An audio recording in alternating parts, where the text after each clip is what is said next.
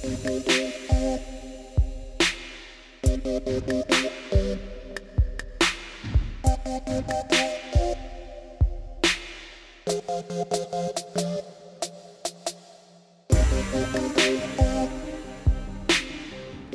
begin this look, I'm going to take a gray retractable eyeliner pencil and I'm going to sketch out all that I want all over my chest. So the basic bow tie, the collar, and this suit jacket I'm going to paint on later. This is just marking it out so I have a basic idea of what I'm going to paint, which I normally do for most of my looks. It gives me a direction that I want to go in, so right now I'm just sketching out the eyes, the cheekbones, the jaw, and then later on the teeth. That way I'm not going in like straight ahead painting because I don't know if I could do that.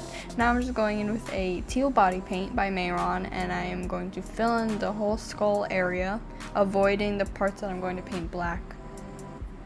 So you may have to do a few layers of this paint because it's kind of opaque. So the more layers you do, obviously, the better the end result is going to be. So now I'm just going to fill in my eyes black, using again black MacLeod paint. All the paints that I use are mostly MacLeod, except I have a few snazzy paints here and there. Now I'm just going to fill in the nose, and I'm going to take a fine artist brush, and I'm going to clean up the eye sockets because they are going to be like the main focus of this look, since they're going to be so like set back. I'm going to take a gray eyeshadow now, and I'm going to mark out all the indentations that I want on my skull. So all the little wrinkles and areas that I want to look deeper, I'm going to fill in.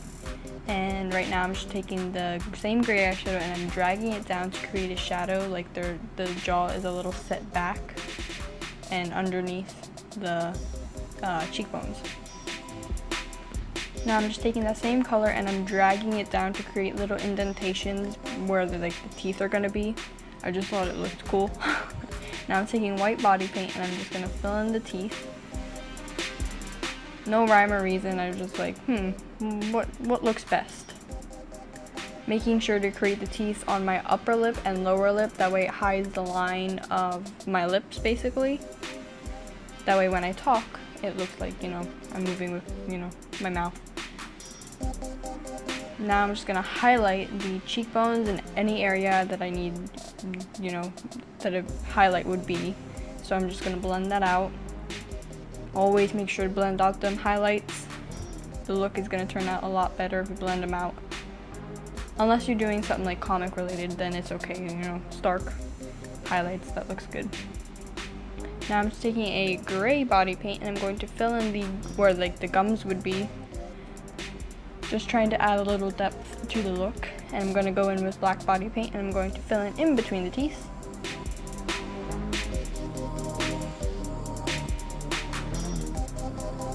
Now I'm just taking that same black body paint and blacking out all the areas that I don't want to show that are going to blend in with the background.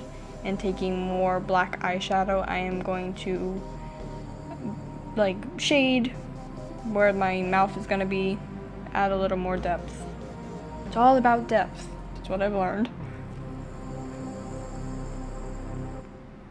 Now I'm just taking the same black eyeshadow and I'm going to further indent those little areas that I created earlier, just to add a little more dimension. Again, with the wrinkles, just going back and forth between colors, alternating. Now I'm going to take a white body paint and I'm going to fill in the collar. Just fill that in. And then we'll go back in with the details later on.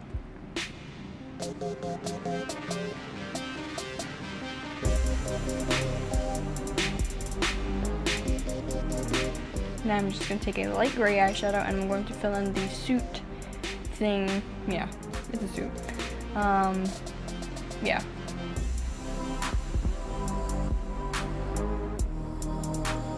Make sure to fill in every area. And now I'm just filling in that same, filling in the rest of my body, arms, whatever. But I'm leaving a little line between the, folded area and then the rest of my suit, just to give me an idea of where I'm going to shade later on. Now I'm just going to fill in my neck with that same teal we used on the skull earlier. And I'm just going to contour a little bit with black eyeshadow just to make my neck seem a little bit slimmer, so it makes sense. Marking out those little indents in my neck. Now taking a black eyeshadow, I am going to shade under the collar, make it pop out a little more, and taking a black body paint and outlining everything that I just did. Going back and forth between, you know, eyeshadow and paint. As the look goes further along, I get to see like what I want to change and what I want to keep. Now I'm just taking the same black body paint. I'm just going to shade underneath where I wanted that folded area to be.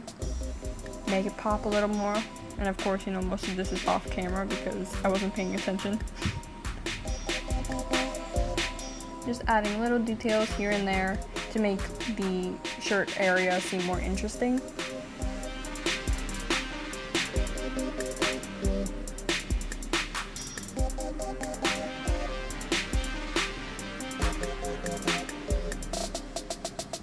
Now I'm just taking the white face paint again, and I'm just going to highlight some of the areas that I want to stand out that would be on top of the shadows. So I'm just blending that all out.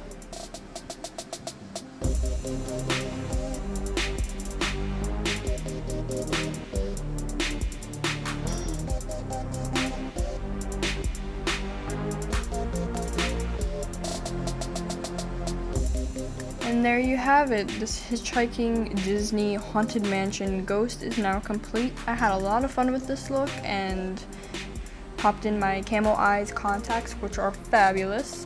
And yeah, it was a fun look. So thank you guys for watching, and I'll see you later.